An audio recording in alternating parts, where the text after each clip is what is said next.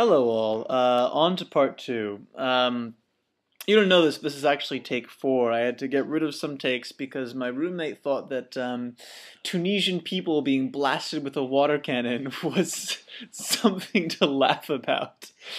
And so, yeah, okay, let's move on. So let's steer. Now that we've covered Tunisia, let's turn once again to the TB-303 and to the Chicago house music scene. So. Let's see, where were we? Last time we were here, we talked about what a TB-303 is and how we're going to build one and all the little parts that go into it. And today we're going to focus on building the most annoying of those parts, deciding whether or not we're going to legato. That is to say, when we ask to play a new note at one pitch, whether or not we're going to jump to that pitch or slide into that pitch from the previous note. And to do that, we're going to decide, we've arbitrarily decided that we're going to legato anytime we're given a note on before receiving the note off for the previous note. That would be very easy to detect were it not for the fact that in MIDI you can get simultaneous messages out of order. So say we were playing one note and then we got a note off for that note just as we were getting a note on for the next note. Now what's really happening is we've stopped playing one note and started playing the other note at the same time, and so what we should do in that case is not legato. However, it's not impossible that we will first get the message for the new note on and then the note off. Because in MIDI, alright, so a little rant slash digression. I don't know if you know this, but MIDI is actually probably the worst inter-process communication protocol there is. It's a really antiquated way of doing things, and it hasn't been replaced by anything better. I don't know, maybe because people, well, we could go on and on, but the point being that one of the drawbacks to MIDI is that there's no such thing as simultaneous events. Everything has to happen sequentially, and so when you get two events at the same time, whatever MIDI driver it is arbitrarily decides which one comes first, and when you're writing software that deals with MIDI, you have to pick which one you want to, you have to write your code as if it didn't matter, the order they come in, and so that's what we're going to have to do here. And to do that, what we're going to do is delay every note that we play, every note on, by 5 milliseconds. And in that 5 milliseconds, we're waiting for note offs that might come, so that we're never in the case where we start a note on thinking that we should legato when we actually shouldn't. That's what we're trying to avoid. So anyway, now that we've described that in great detail and wasted a huge amount of time, let's actually do it. So to do that, the first thing that we need to do is when we get a note on, delay it by 5 milliseconds. And the way to do that is by using the pipe object. Pipe is a sweet little object that just delays by 5 milliseconds whatever it gets in its left inlet. So let's see, out of MIDI parse here comes the notes. Trigger list. So the first thing we do is send that note out the right inlet here, right outlet here. And so there's a little trick here, which is that pipe actually won't accept a list as an argument. It has to have a symbol. So we're going to use the toSymbol object with the attribute separator slash. And this may seem strange, and it is, but so what all that toSymbol does is take a list and add a separator symbol between every item of that list and output one big chunk. So you'll see what I mean. If you give it the list 1060, it'll output 10/60, and so you can see all it is inserting that character between every space in the list. There's a corresponding object from symbol, and we're going to use that right after pipe, from symbol at separator. And all that's doing is just going right back to where we started. And now that we've done that, I'm just going to throw a trigger list down here, because what we want is on the right hand here, all the way over here, we're going to detect if there are any note ons, and so we should legato. The middle here is where we actually play the note, and the left here is where we report that a note is being played. More on that later, but for now I'm just doing that so that we can grab this whole chunk here and push Command-Shift-E for encapsulate, and that just takes that whole big chunk of nonsense and crushes it down into a subpatcher. And if you double click this, here's the subpatcher with that toSymbol pipe from symbol. So that's out of the way, we don't have to deal with it. So subpatching, encapsulating like this is sort of a double-edged sword because while it is really cool and saves you a lot of space and makes your patches look really slick, and now we can name this whatever we want. We can name it delay 5, which is what it does. And it's it's named something that actually makes sense, but also now if we have a problem with something in here, we're kind of hosed. Or as people might say, boned. So if you don't want to get boned, what you have to do is make sure that you have to try to debug early and often. So before you encapsulate anything, before you encapsulate anything, make sure that you're not going to bone yourself because no one wants to bone themselves. That's not true. So we've done that. The next thing, now that we've done that, what we want to do is detect if we've got a note on, and that's dead simple. To do that, all we're going to do is when we get a note on, so note-ons look like a frequency followed by a velocity that is non-zero. So I'm going to unpack the frequency and velocity here and just do a greater than 0. So that'll be 1 whenever the velocity is greater than 0, which is to say it's a note on. And then do cell 1, message 1. And send that to this toggle here. And now this will be on whenever there's a note on. Also, when we get a note on, well, you know, this isn't the best way to do this. All right, I'm going to delete this. New plan. We're going to use strip note.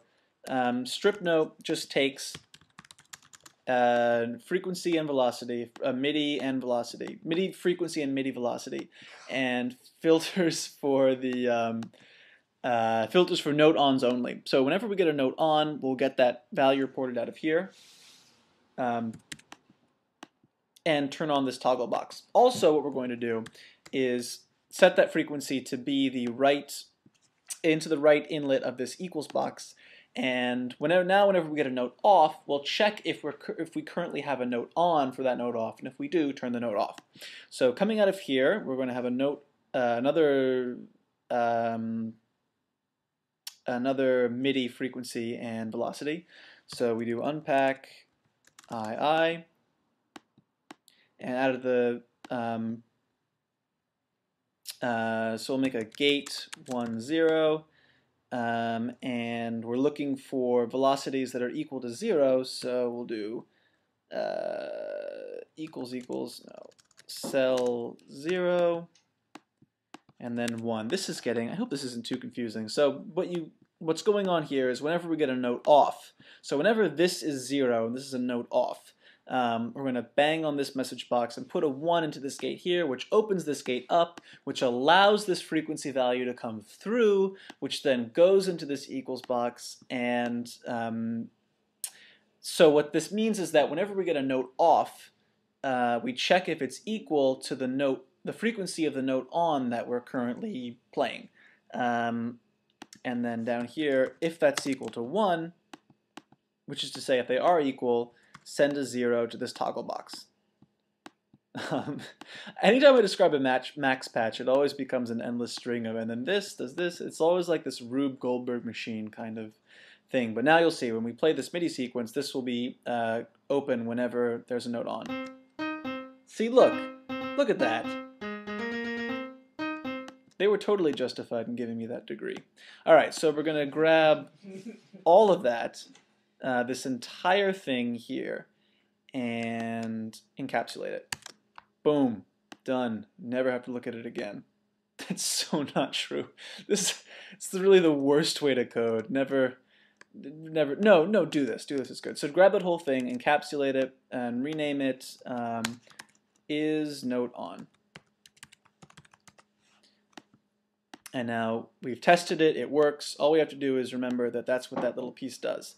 So we're getting there, we're almost there. Now the hardest part. So the thing we need to do now is actually detect when we get a note on, or when we get a note rather, whether or not we need to do the legato. So the way we're going to do that, we know that we need to have a legato when we get a note on and there's already a note on. So we'll make another unpack integer here, take it out of this outlet, and what we're looking for here are note ons. So we'll do greater than 0 coming out of this outlet here, which is the frequency, cell 1. And then what I'm going to do is take the output of this toggle box and send it to an integer here. And we're going to bang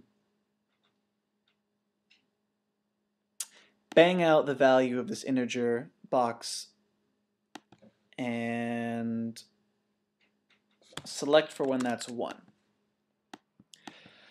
So a note on comes through here, we bang on this integer box. If it's 1, we're going to get a 1 out here and we're going to get a bang here. So this little button should flash anytime we get a note on, and there's already a note on. And I don't know if you can hear it in this MIDI sequence, but there's 2 times where that should happen. I'll say them as they happen. How much time do we have left? Oh my god, none. Alright, well anyway, listen.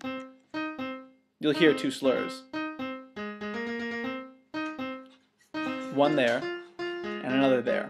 Stop by Visa. Shut up.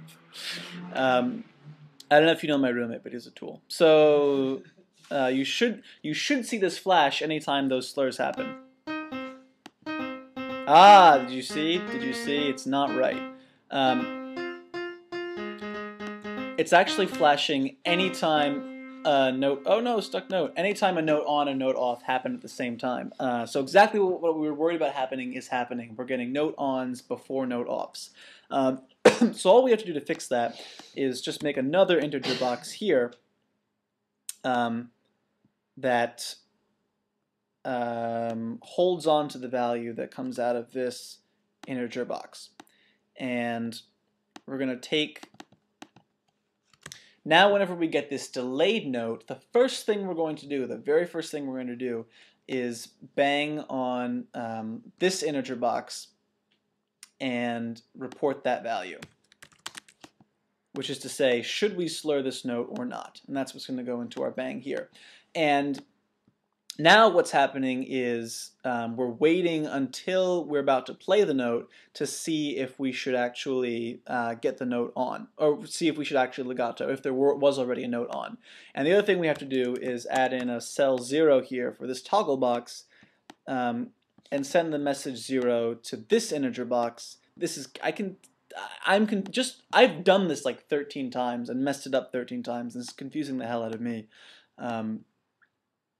So all that's happening here is if we get a note on, that's this branch here, check if there's already a note on, and if there is, write a 1 to this box here. If anytime we get a note off, write a 0 to this box here. When it comes time to finally play a note, bang on this integer box here and see what we've got. And if it's a 1, slur into the next note. And now we should hear those, see those bangs only when we expect to.